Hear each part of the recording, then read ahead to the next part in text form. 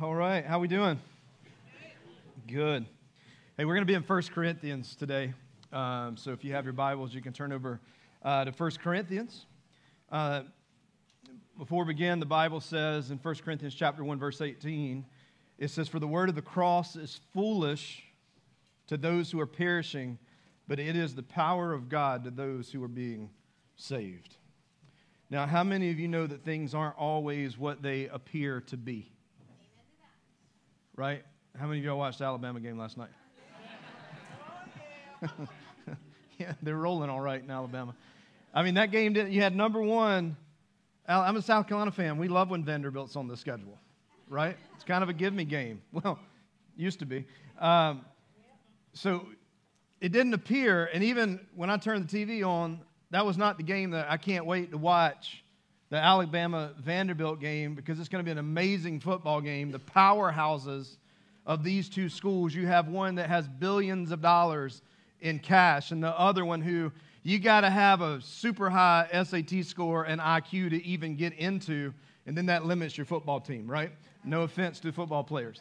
But when you turned it on and realized there's 3 minutes to go, and Vanderbilt somehow is up by 5 points over this powerhouse, it's like, surely ESPN has got this thing typed in wrong. You know what I mean?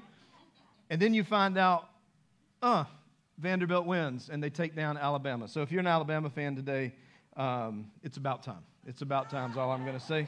You deserve it, every bit of it, and we don't care. So, but bad thing is South Carolina has you guys next weekend, so it's going to be really bad for us. But sometimes things just aren't what they appear. I hate when people say, "Hey, I got something I want to give you for free." Right. What's the cost? Hey, I'd like to talk to you about getting free solar panels. Oh, what's this going to cost? I don't know, 30 years of payments and some holes in your roof, right? Everything is what it appears, even with all the devastation that has been going on in Asheville. The reports that we get from the grounds from people versus what we get from the media is not what it appears to be. Now, we got one group that told me that they went and they were told to bring flatbeds and latex gloves to help remove bodies. But then the news says the waters are receding and everything's going great and we're doing all these things. Sometimes things aren't what they appear. By the way, let me give you a quick update. We partner with Trailside Church in Travelers Rest, South Carolina, and we've been able to, we just had you link directly with them. We've been giving money to their site. They filled a truck yesterday, a semi-truck full of supplies. Like, this was all a dream. Their church is the same size that we are. It was a prayer that they wanted to do something. We got people behind it. And yesterday, a semi-truck left that parking lot, headed towards Asheville, completely full of supplies because of your giving. And it has put much-needed resources into the hands of the people that needed it, not just some big organization. So thank y'all for giving to that. Yep, you can clap. But the Asheville area, and we have some people that have strong ties with that area. It's an area where churches are trying to break through the spiritual darkness of that place. And the ones on the ground in Asheville is the church. It is shining. It is church people who are hiking up these mountains and followers of Jesus who are trying to give out supplies and ministering and praying. There's a spiritual darkness over that place that we want to pray. I thought it was interesting when they said they want to do prayer cards of specific prayers from people in that area. And, you know, we always do it on a Christmas tree during Christmas where we put gifts. And the only tree we had was the olive tree. And I know that may have sounded weird when they said the prayers will be on the olive tree. Anybody know what the olive tree represents? Israel, but peace. You know, I'm going to give you the olive branch. And so as you take cards and we pray over them, just remember that we're praying peace and for the light of God, because darkness will not prevail. It doesn't matter where it comes from. It will not prevail because Jesus is light. So things aren't always what they appear to be. And the cross is one of those things. The Romans had this cross to crucify people who wouldn't come into an alignment or buy into the ideologies of the Roman government. So what they would say was, we're just going to crucify you. You break the law, you're going to die execution. They enjoyed it. It was a game. This is why when Jesus is being crucified, they're down there casting lots for the garments. It's just one big joke to them. And so when you look at the cross from a Roman perspective, man, this thing means death. It means punishment. But when the cross, when we look at it, what appears to be death, on this side of being a follower of Jesus, the cross for us is not about defeat, it's about victory, right? It's not what it appears to be. A lot of people look at the cross as a symbol, and it's a symbol of defeat for many, but for us as believers, that is a symbol of victory. It may appear that the cross might be something that is the end, but we as believers know the cross is not the end. It is just the beginning, because there was a resurrection, baby. You know what I'm talking about? There was a resurrection, and so we understand that when we look at the cross, for many, it's not what it appears to be. It is more than just two pieces of wood that have been slapped together for the punishment of people. It was the bridge that God built in order to get us back into relationship with Him. Amen? So I want to speak to you about that today. I want to speak to you about the cross and the power and the wisdom of God. So here in 1 Corinthians chapter 1, starting in verse 21, it says, "For the Jews ask for signs, and the Greeks seek wisdom." So we got two groups here. Who are they? Jews and the Greeks, okay? So the Jews ask for signs where the Greeks seek wisdom, but we preach Christ crucified, a stumbling block to the Jews and foolishness to the Gentiles. Yet, to those who are called, both Jews and Greeks, Christ is the power of God and the wisdom of God, because God's foolishness, I love this verse, God's foolishness is wiser than human wisdom, and God's weakness is stronger than human strength. Let me help you understand today how people respond to the message of the cross when they hear it. When you share the gospel, when you talk about church, when you talk about anything religious, I want to give you, and see if this resonates, because remember, this has been written a long time ago, but see if this resonates with you as we go through this message today about how even our culture, how they accept or reject the gospel. But let me give you some context. Paul's writing this letter to the church of Corinth. He spent about a year and a half there. He leaves, he goes to Ephesus. While he's there, he's like, you know what, I probably need to send them a letter. So we just got a letter. And they open it, they're excited. Paul sent us a letter. Can't wait to read the letter that Paul sent. This is going to be amazing. We're going to share it. He's going to point out all the great things that we've done as a church together. So they gather the people and like, hey, we got a letter from Paul. Y'all ready? You want to read the letter? Uh-oh. Sitting the same one they got in Philippi. Because the letter in Philippi was, you guys are doing fantastic. You love each other. You care for each other. Keep pushing on. But Corinth, it was like, let me just summarize. Stop doing dumb stuff. Stop being dumb. Because what was happening in Corinth, as Paul's writing this, there was a division that was taking place. And so what he's wanting to do is write this to address the issues that's happening within the church. And so he's specifically trying to address the division. Corinth was in a hub for the Romans where people would come in and out, and a lot when there's a hub and people coming from all over the world in that place, they tend to leave their beliefs in that place. And so what was happening was, hey, let's read some philosophy, let's understand this. And so our wisdom, we got our God stuff here, but let's add some things to it. How many of you know when you add to God, that's not a good thing? Like you get in a false thing. And so Paul is addressing and he is writing about these divisions. And let me tell you something. If Corinth got a letter from Paul, I can guarantee you right now today the American church would also get a letter from Paul. And Paul says this. I'm just going to go back real quick in the chapter 1. He's just to give you some background. He says, hey, I'm appealing to you, my brothers, by the name of our Lord Jesus, that all of you agree. We need to be in agreement that there will be no divisions among you, but you are to be united. You ready? You need to be united in the same mind. How do we do that? We get around the same Scripture. We study Scripture together. In the same judgment. It's been reported to me, somebody snitched. For it's been reported to me by Chloe's people that there's some arguing among my brothers. And what I mean is that each of you said, well, I follow Paul. Paul's my guy. I follow Paul. Paul's the good guy. And others say, I follow Apollos. And some say that you follow Cephas. Some say, I follow Christ. He says, is Christ divided? Was Paul crucified for you? Anybody want to answer that question? No. Now remember, this is being read to the church in Corinth. And he's exposed. And some people are getting a little upset. Because, well, I follow Apollos. And he says, were you baptized in the name of Paul? Were you crucified in the name of Paul? He said, I thank God that I baptized none of you. Did you hear that? That's a crazy thing from a pastor. I thank God that I didn't baptize any of you. Except for Crispus and Gaius. so that no one may say that you were baptized in my name. I did baptize also in the household of some others. He says, beyond that, I don't know whether I baptized anybody else. I have no idea who I baptized. He says, for Christ did not send me to baptize, but sent me to preach the gospel, and not with words of this eloquent wisdom. He says, but let the cross of Christ be emptied of its power.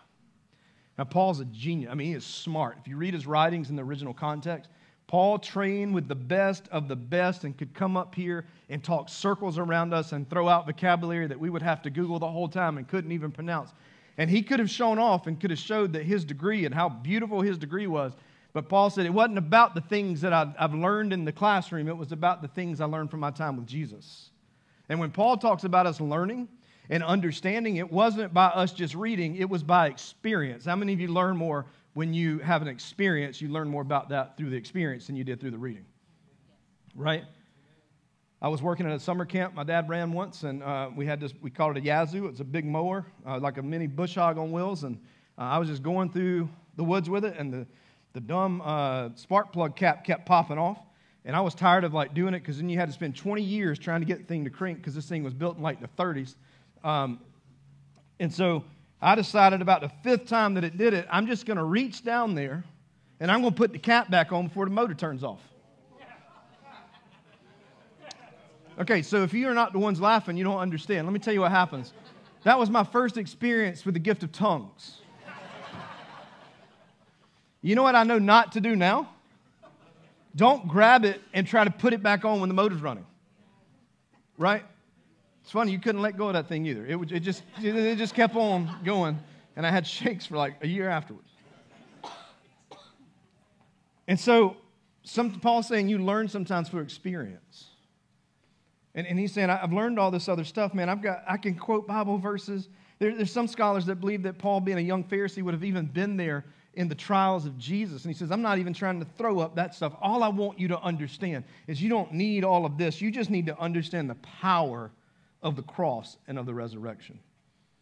And so there's no need to divide. If we, you can have your belief. There's some in here that have one belief on tongues. There's others that have a different belief on tongues. There's some people that believe this about the second coming. There's others that believe this about the second coming. As long as it's biblical and you're pursuing and the Holy Spirit's giving you that, that's fine. But here's the one thing we're going to stand our ground on and agree with, that Jesus was crucified and resurrected. End of the day, that's it.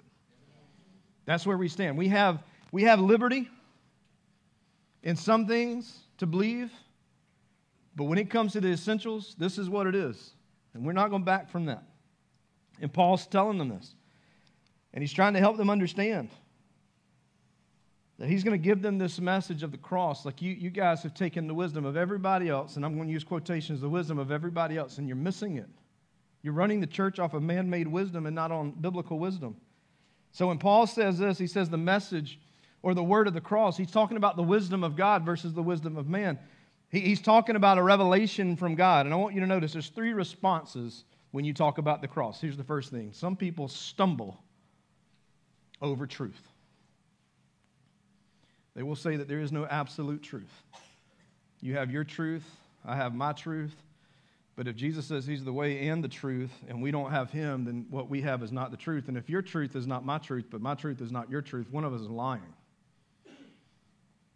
So there is absolute truth. Absolutely, Jesus is the way, the truth, and the life. Absolutely. So there's none of this my truth, your truth, our truth, their truth. It's his truth.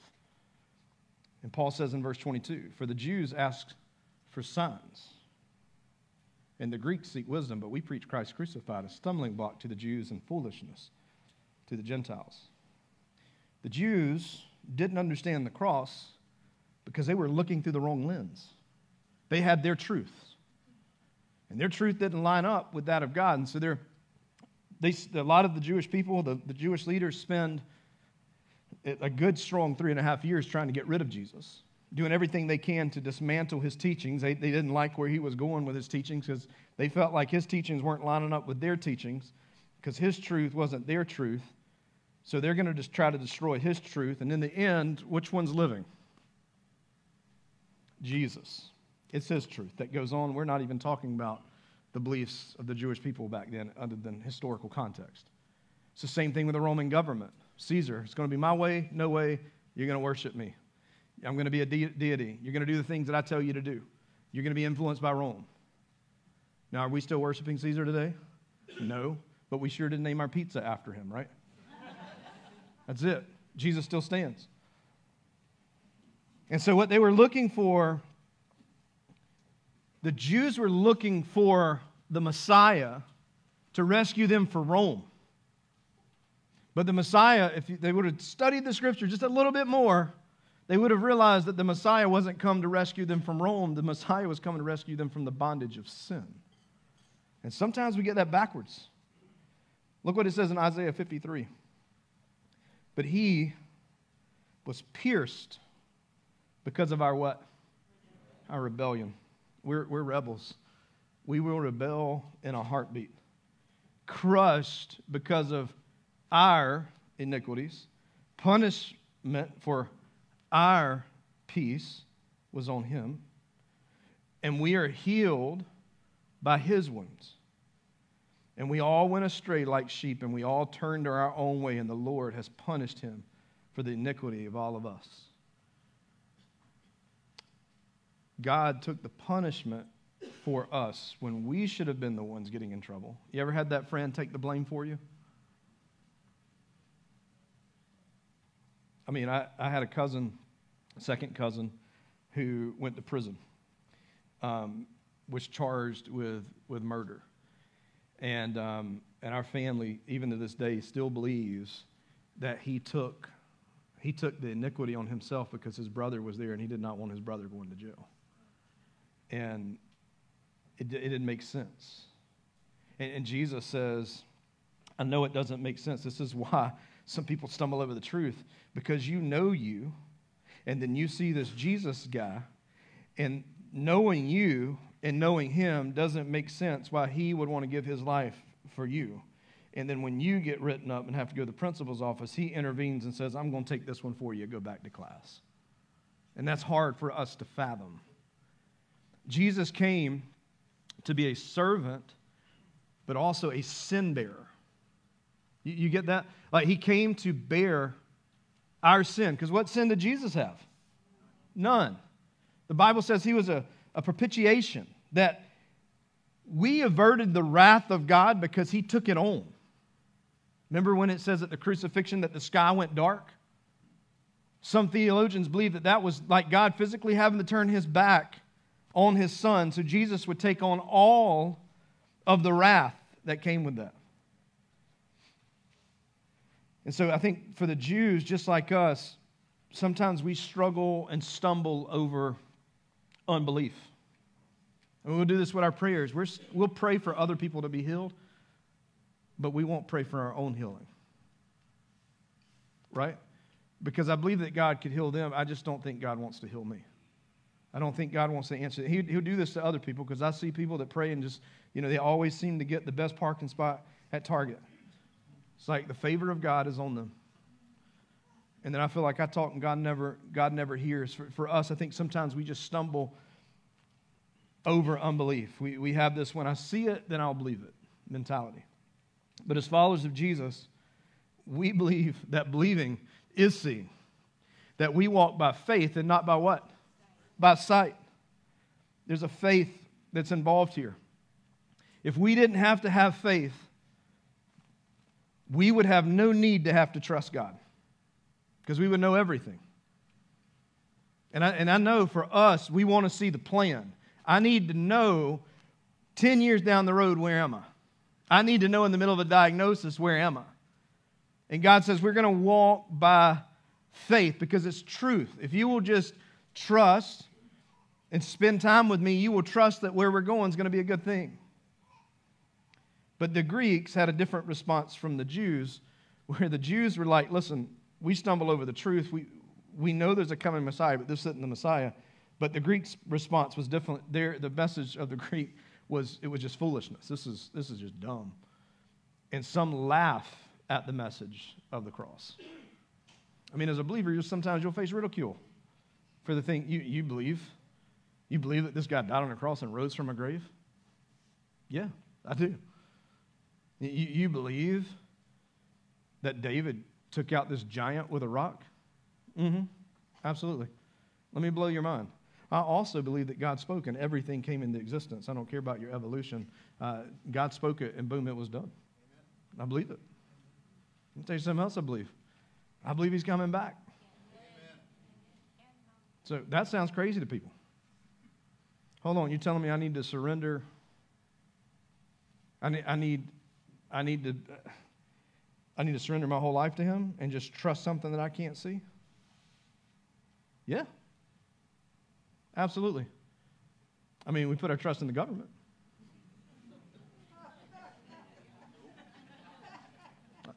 I'm not being political, but we do, right?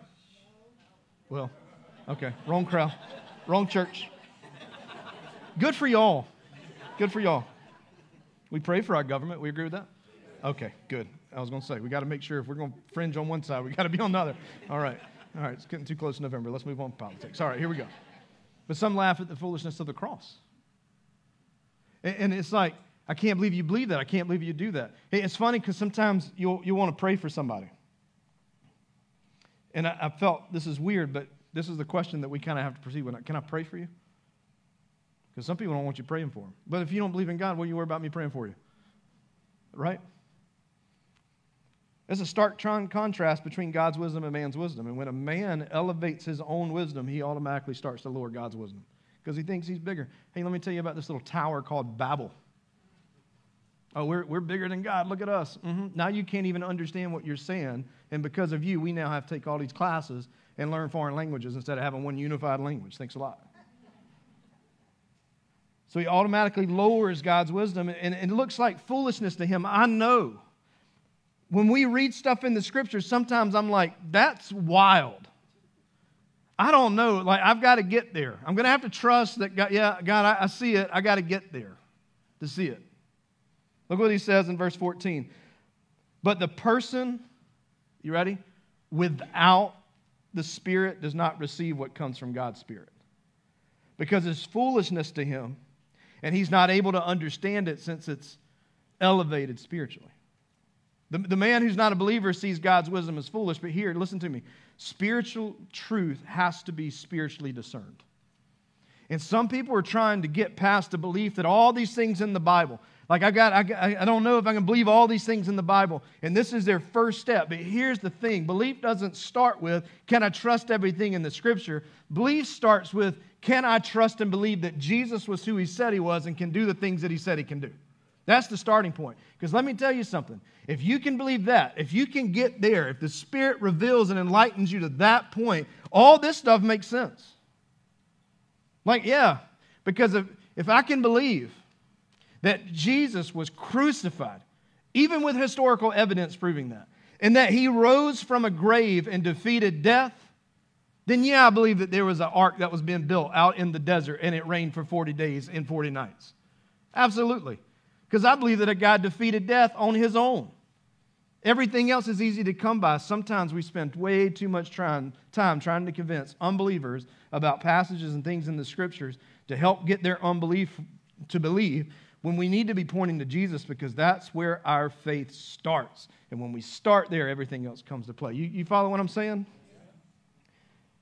So, of course, I'm not bashing people that this stuff seems silly. If you're here and you're like, this stuff seems like a joke and silly, you're in the right place. Let's walk it together and learn. You're okay. You're in good company. But we'll move through it. You'll get there because we're going to continue building our faith with Jesus. I just think through, there's some people that you trust your life with. You know what I mean? There's some people that you trust your Social Security number with. And there's some people, I'm not going to let them watch my cat. Right?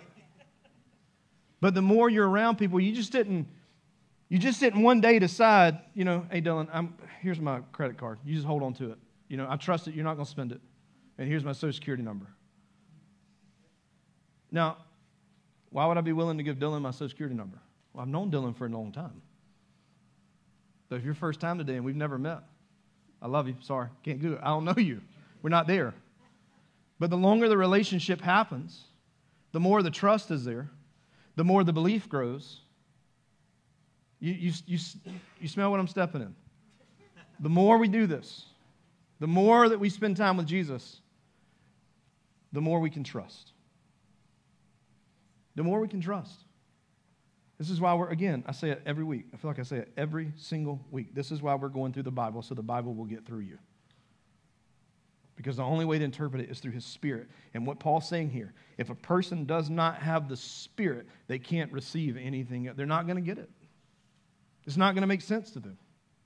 And I remember growing up in Sunday school, it did not make any sense to me. But one day the Holy Spirit got a hold of my heart, and I got a relationship with Jesus, and then everything else started making sense. Because you have the starting point. The spiritual truth has to be spiritually discerned, and a non-believer cannot, even with the understanding, even studying the Scriptures and reading the Scriptures, a non-believer cannot understand the truths of God without the Spirit of God. And these Greeks, and I'll just go ahead and throw this out there, the Westerners saw God's wisdom as absolute foolishness. Look at verse 19. For it is written, I will destroy the wisdom of the wise, and I will set aside the intelligence of the intelligent. So where's the one who is wise? Where's the teacher of the law? Where's the great debater of this age? Hasn't God made the world's wisdom foolish? For since in God's wisdom the world did not know God through wisdom, God was pleased to save those who believe through the foolishness of what is being preached. Paul goes on to say in verse 25 that the foolishness of God is wiser than men. And he says that in the Old Testament, he says that His ways are higher than our ways, that His thoughts are higher than our thoughts. And look what he says in Romans 3. In Romans 3, God displays His wisdom. He's showing His wisdom even at the cross of Jesus. For in Romans 3:23, he says this, for all have done what? That's all of us, right? Okay, in the Greek, in the Hebrew, in the Aramaic, in the Spanish, in the Italian, whatever your language, it means all, every single one of us. For all have sinned and have fallen short of the glory of God. They are justified freely by His grace through the redemption that is in Christ Jesus. God presented Him as the mercy seat by His blood through faith to demonstrate His righteousness. Because in His restraint, God passed over the sins previously committed. And God presented Him to demonstrate His righteousness at the present time so that He would be just and justified, the one who has faith in Jesus. Only God can do that. While Jesus was on the cross, He was taking our sin on Him, the wrath of God on Him, and at the same time justifying us. Only God can do that. Think about it. As Jesus is on that cross and those Romans are crucifying Him, He is giving them the very breath that they're breathing while forgiving them. Think about that. When Christ hung on the cross, He took on the full wrath of God for you and me. That we don't have to take that on. And at the same time, He justifies the one who has faith. So only God could do that. We can't. Could you imagine us having to go and justify all of the sins that we've committed in our life to a holy God? Y'all want that job? Where do we start? Because we can't lie our way out of it. He knows all things. We can't convince Him that we weren't there because He's everywhere. Do you understand now why it says that the price of sin is death? Like if you want to pay for it on your own and do this your own way, that's fine. Here's the price. It's death. But if you'll allow Jesus to pay for what He's already paid for, then there's life. But you can't get that without Him. Notice this last response. There's some people, some believe and experience God's power and wisdom. Some will look at it as truth, that they'll stumble over truths. Others will look at it as this is foolishness. It's just a joke. And for something that's a joke, it's amazing the Bible continues to be a New York Times bestseller, isn't it? Every hotel and motel across the world has a copy of the Scripture. Next time you stay in one, if you want to have some fun, grab that Bible and just write, I love you, JC, and sign Jesus' name to every Bible, and so people think they got a personal one. It'll be fun. Look what he says in verse 24. Yet those who are called, both Jews and Greeks, Christ is the power of God and the wisdom of God. Paul's making it clear. He's talking about the unbelieving Jews and Greeks. And when you and I believe, we begin to see the cross for what it is. Because at first glance, the cross appears to be cruel and painful and defeat. But having a relationship with Jesus, what the world meant the cross to be is not what Jesus meant the cross to be. You got to remember, that cross was a tree in the ground that only existed because God allowed that cross to exist in seed form to grow up to be the very thing that's going to be crucified in his son. You got to remember that. And when you and I believe, we begin to see the cross for what it is. It's not about weakness, it's about power. It's not about defeat, it's about victory. It's the wisdom of God. And when we understand that as believers, there's a couple of walking points I want to give you this morning. We're going to start with this. Boast only in the cross. Not in our accolades and what we've accomplished. That's why Paul said, listen, I could come in here and just give you elegant speaking. He's like, I'm not going to do that. I'm going to preach the power of the cross and Christ crucified because that's what's important. People aren't looking to get in theological debates with you on Facebook. I know that's what it seems like they're doing, but that's not what they're doing. By the way, you'll never win that argument on Facebook. So don't even get into it. Just let it ride. Just say, praying for you, JC. Just, What people are looking for, and they may not even know they're looking for, is the gospel. And sometimes it's through the way we speak it. It's through the way that we act. Paul writes to the church in Galatians, but as for me, I will never boast about anything except the cross of our Lord Jesus Christ. The world has been crucified to me through the cross, and I've been crucified to the world. Look what he says in 1 John 1. In this is love.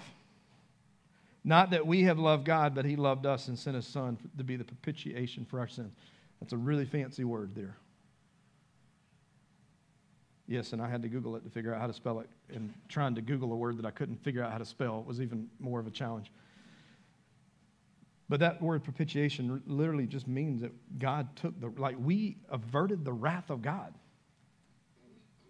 Like it should have been us. And I don't know about you, but when I read the Old Testament and I see the wrath of God being poured out on the people in the Old Testament, I don't want that. I don't want that. I want to know the God who loves me, even though I don't understand why he loves me, because I know me, but he loves me anyway, and that's the one that I want to know. Because God loved me first. Think about that. We feel sometimes so unworthy and not loved and not cared for. And the Bible's saying he loved you before you did anything. You did not do anything to earn his love. Isn't that good news? That's why they call it good news.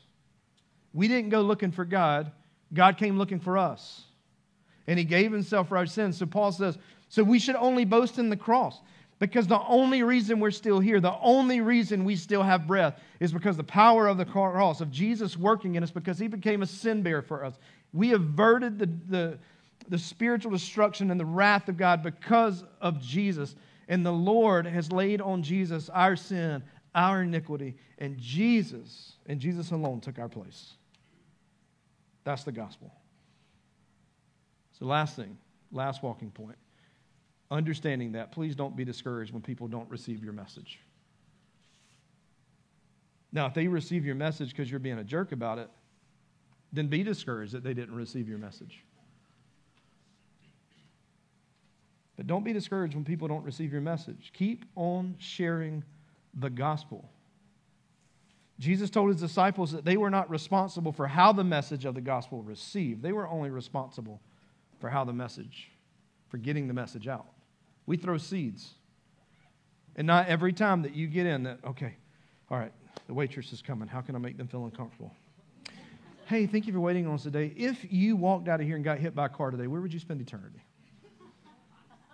Don't do that. They will spit in your food. But how about tip well, be kind, maybe pray for them.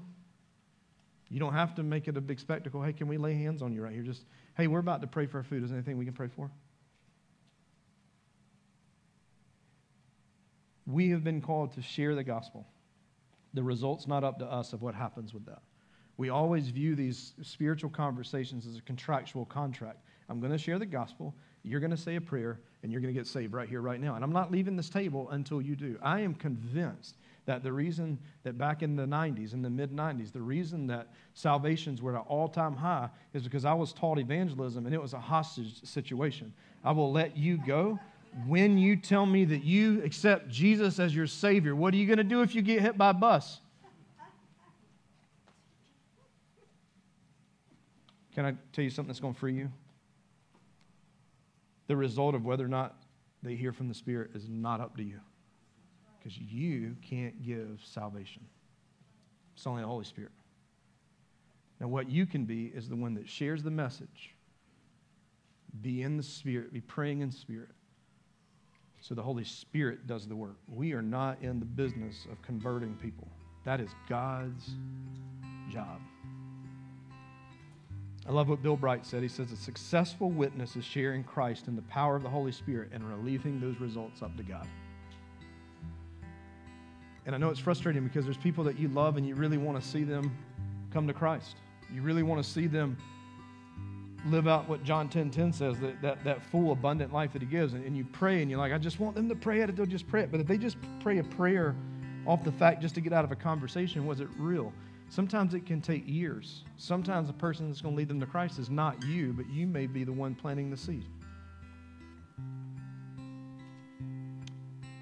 We can't save anybody, but we can introduce them to the one who can. And that's what we do. So understand as we navigate our lives that there hasn't been a whole lot that has changed from Paul's day to our day. We still have to be careful as a church not to allow man's wisdom to seep in, that we hear from the Spirit. We have to not be so concerned and trip over and stumble over truths because it didn't play out the way that we thought. We have been called to be a Spirit-filled, Spirit-following, Spirit-guided church. Not a business. I'm not a CEO. I'm not a CFO. I am a pastor. We are followers of Jesus before we're anything else. And we have been called to proclaim a gospel to a world. It doesn't matter what the results are. But we meet people where they are, care for them where they are, and allow the Holy Spirit to do the work and stop trying to force it. And you're going to have to decide how comfortable you are and what level of sin you're comfortable with. Because as a church, there are going to be people that are going to come through that door with a level 10 sin. And the same Holy Spirit that's going to deal with that level 10 sin is the same one that already dealt with you with your level 10 sin. Or your level 1 or 0.5, wherever you think you are. I want to pray for us, and in our responding today, we're going to sing, and as we do, have a little time of reflection. But are there areas in your life where you're being tripped up on, you just know your relationship with the Lord, just you haven't spent the time with Him that you need to. And so you're throwing some truths, and you're getting a little bit of your beliefs from over here and a little bit from over here, but you're not getting them from here in the Scriptures. This is a time of confession for you, just to confess to the Lord, like, hey, you already know, but I'm going to tell you anyway. Probably hadn't heard my voice in a while. But it's just a time of surrendering back to being back in the Word. And maybe some of you, you're just hung up on the fact that this is just foolish. Everything I've said today, you just feel like it's foolish. That's okay. I'm not offended. But here's what I want to tell you. If you feel that way and you feel something in your spirit right now that says is unsettling, that's not anything that I said. I'm just a mailman. I delivered a package. That's the Holy Spirit. And you can't run from the Holy Spirit. God's going to chase you down, and God's going to catch up with you. You weren't here today by accident. And we're not asking you to believe the whole Scripture. What I am asking you is to believe that Jesus is who He said He was. And the very thing you've been asking, like you just feel like my life is in a wreck. I can't get through this. It seems like every time I turn, I just need help. I need hope. I need something. I'm just telling you what that something is. You can go get it in the world through a job, through drugs, through alcohol, through whatever it is. But I'm telling you what you need is right here, and it starts with Jesus, and he'll give you everything you ever asked for that aligns with his will. So I want to pray for you. Because if that's you this morning, it's time to surrender to the lordship of who Jesus is. So let's pray. Father, as we come to this time, we're gonna reflect that this word that we preach can be foolishness to people. But God, when we understand it through the cross, the lens of the cross is not what it appears to be. It's a power. It's a life on the other side because of what your son did. Number one, God, we're grateful this morning and thankful that you took on our sin. It should have been us paying the price. And even if we would have paid the price, we would have come up short, not had enough, and been turned away. But Jesus took on the full wrath, the full payment of sin on our behalf. So Paul says that he who knew no sin became sin on our behalf, that we could become the righteousness of God, that we could have right standing with you. And so God, we thank you so much. For those here today who do not have a relationship with you, that maybe they've been stumbling in and saying, I don't know that I believe any of this stuff. I pray that spirit that is working in them right now will continue to do a work and do what only he can do, which is to enlighten and to counsel and to bring them back into a relationship with you. So Jesus, I just thank you so much for today. May we stand, may we sing, may we go to the cross and confess, but may you be glorified no matter what it is we do today. And I pray these things in the powerful name of Jesus.